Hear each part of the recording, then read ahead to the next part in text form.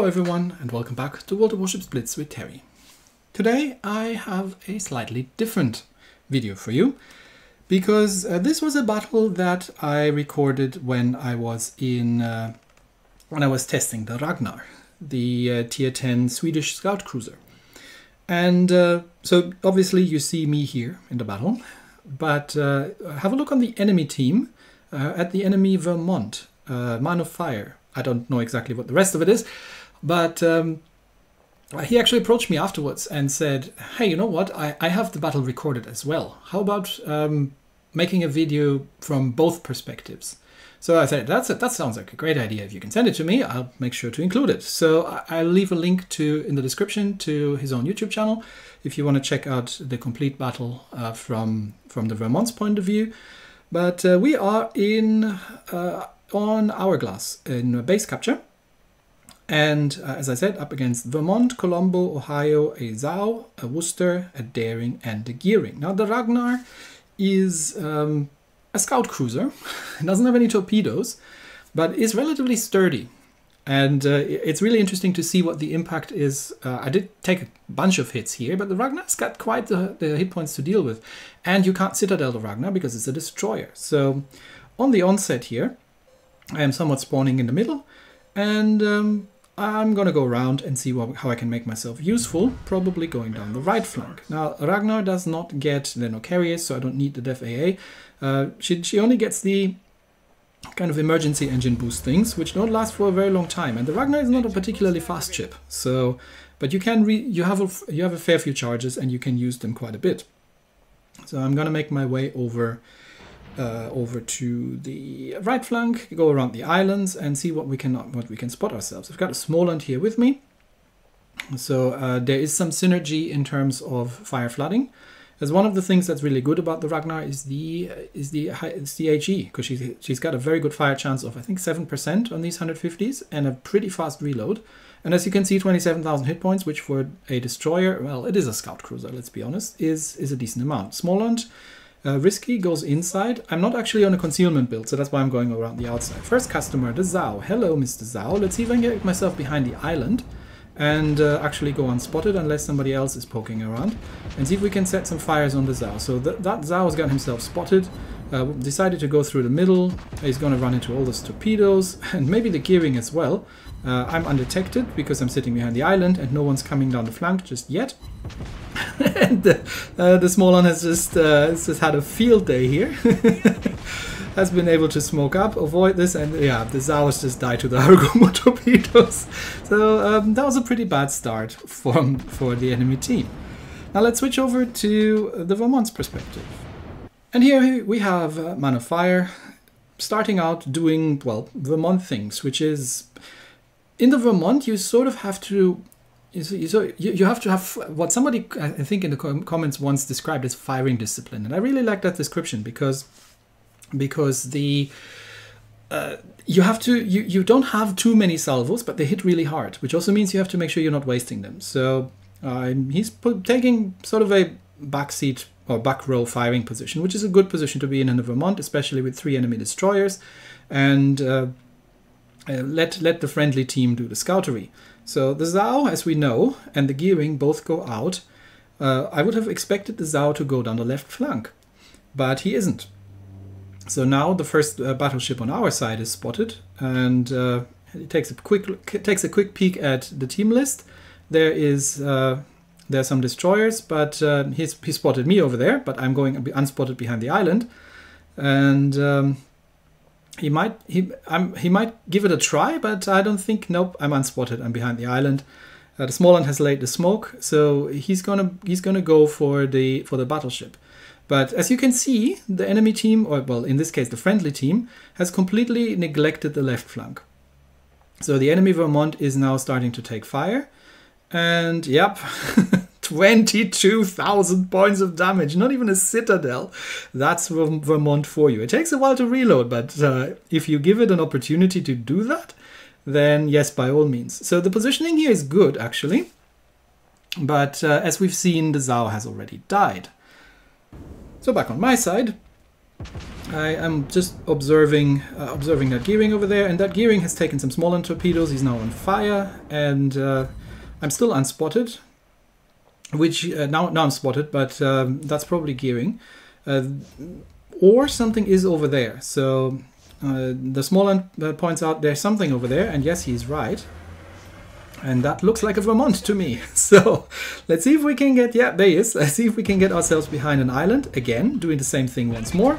If we can get unspotted, because if that flank is, yeah, there we are, unspotted. If that flank is is unsupported, and I just poked out a little bit too far because acceleration. If that flank's unsupported, then you're not going to be spotted. So I set the Vermont on fire. Vermont returns fire. And I'm just going to try and dodge this because it is armor piercing. It does hurt a little bit, but mostly he's been over penetrating. And I have 4 heals on this thing. So he's now on double fire, which he damaclons just before the Smallland torpedoes come in. And there's the gearing again. So we're gonna be changing tack. And we're going to be engaging that gearing over there because I have a radar. And I can't remember if Smallland has radar, but I'm going to switch to the armor piercing. I've got 150mm AP and see where that gearing is going. If he wants to come out and commit suicide by Ragnar. Meanwhile, Man of Fire is still taking a second shot at the enemy Vermont over there after that slapping that he's been delivering on the first one, and that wasn't quite as good, but still did a fair amount of damage. But now he's obviously seen me. Hello, and he's like, "Oh no, a YouTuber, and I'm being set on fire." So he's calling on his team to say, "Look, target this guy over there. Make sure he goes away. Careful, our flank is being overrun." So he gets his salvo out at my Ragnar, and we'll see what that does. There were actually a couple of full penetrations there, 7 hits. That wasn't bad. That was almost 10,000 points of damage. The problem is, I am now unspotted. He's damaconing, and he is in full reverse. The gearing is trying to do something, but he is now being HE spammed by the Ragnar and by the Smallland, so he has to back off. There is a Worcester, I believe, on his team, and I'm kind of thinking that he's probably swearing, having some choice words for that Worcester at this point, because all the destroyers are on the left flank, and the Worcester is all the way on the other side of the map. So he is still taking point, getting some shots out at the Harugumo, and saying, "Look, low health target, come on, get it." And there I am again, HE spamming him from behind an island. Because I, at this point, have dealt with the gearing and got back to my HE. Once again, these shots hurt. The thing is, the Ragnar is a destroyer. You can't citadel it. There come the torpedoes. Quite harmless. You can't citadel it. So even if you can do full penetrations from a Vermont's main guns, yes, you're going to do what? You're going to do a couple of 1,000 points of damage. But I've got 4 heals, and you can't citadel me. You can't one-shot this thing easily. So I am, well, once again behind an island and HE spamming the Vermont. And Vermont's now backing off. There comes an Ohio. So he's now on fire again. Oh my gosh, switch fire to the Ohio. And because he's just presenting a nicer target. And the Ohio actually has got the HE loaded. So since I was sitting still, he is blind firing. And that hurt, actually. Ouch. The Ohio has been paying attention, so I cannot just sit still because the Ohio has learned how to blind fire. But the Ohio is now also on fire, and we can heal back a little bit of that again, get myself in a slightly better position. Fortunately, now I'm spotted by the Vermont, which has been, well, is being HE spammed by me, as we know, just before I've switched fire to the Ohio, and he doesn't have any other targets, so unfortunately for him, he does need to waste his shots on destroyers. Well, the Harugumo is gonna detect it. So, and we are all undetected. So he's literally got nobody to shoot at this point. And he's on fire again, which must just be utterly frustrating. And the Worcester comes back. But the flank is now completely being rushed after the early suicide of the Takao. And the gearing couldn't hold it all by himself. He has avoided the Smallland's torpedoes. And I think at this point the Ohio had been smacking me quite a bit. So given that he doesn't really have anything to shoot at, and like I said, firing discipline, he chooses to pick the Kremlin and send out a shot that way. And there I am after being somewhat slapped around by the Ohio. Let's see what that does against the Kremlin. Yeah, a decent amount of damage. But again, where's that Worcester going? Worcester, you're on full hit points. Where are you going? Oh no, the Worcester decided that, yes, there are 2 destroyers rushing the flank against 2 battleships that are very much not suited to deal with it. And he wants to burn down the Kremlin. And yeah, me and Småland are just doing things. I'm burning the Ohio. I do want in the Ragnar to stay at long range. Ohio is running out of hit points, so that guy was dangerous because he knows how to use high explosive and he knows how to blind fire. Småland is now taking the Vermont, who is, well, obviously retreating under fire. I still want to get permafires on that Ohio if I can. So now let's see what we can do here. I'll be pushing out in the open at this point. I have recovered a little bit of health, and I think the Vermont is busy, and the Ohio as well. There is a Worcester out there, so yep, and he's on full hit points, so I do have to be a little bit careful. But I'm just helping the Småland with doing damage against that poor Vermont.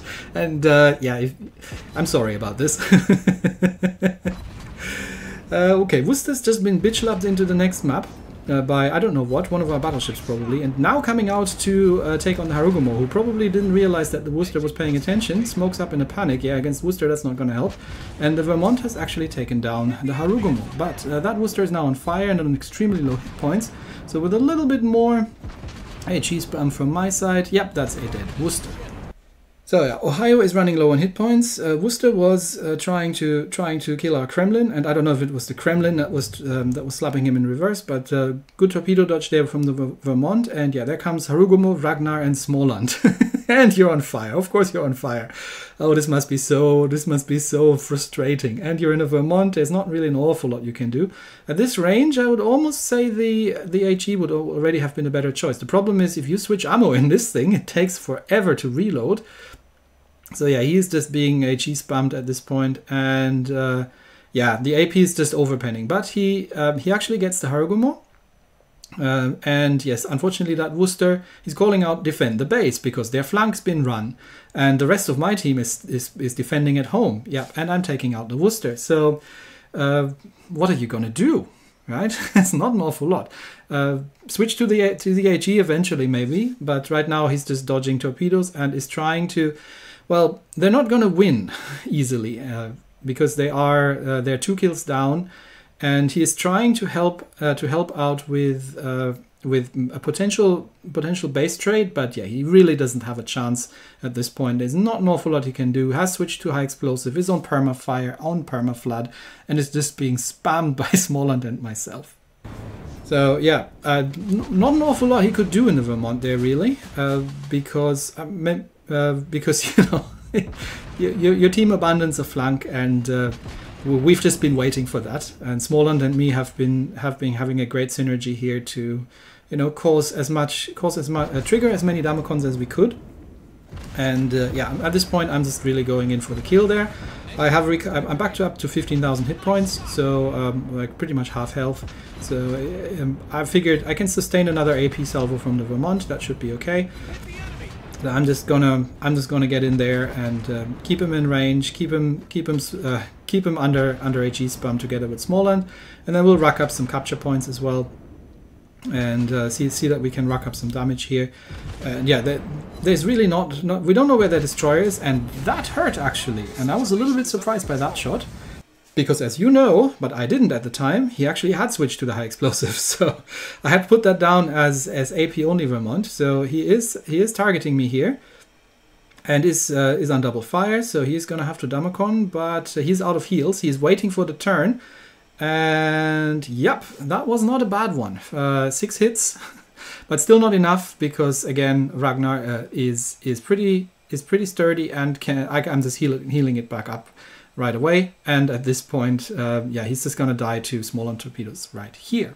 Which, yeah, you did not have a chance, but that was a good shot with the HE, and I didn't actually expect that. I thought you would keep going, firing high explosive, but that was a fun thing to observe, and it really goes to show of how much of an irritant and how much of a counter these kind of scout cruisers, even though they don't have torpedoes, but these kind of scout cruisers can be. Because you can't citadel them. And I mean, these two battleships have done everything they could, the Ohio and the Vermont. And I had to use 3 heals, but this thing's got so much hit points. And if it stays at max range, and it's not easy to hit, there's really not an awful lot that you can do about it. So, well played, GG. And I was actually surprised to come out at the top of the team here. I didn't even realize I was doing better. I thought the other ones were doing better here. Especially that Småland was playing really well.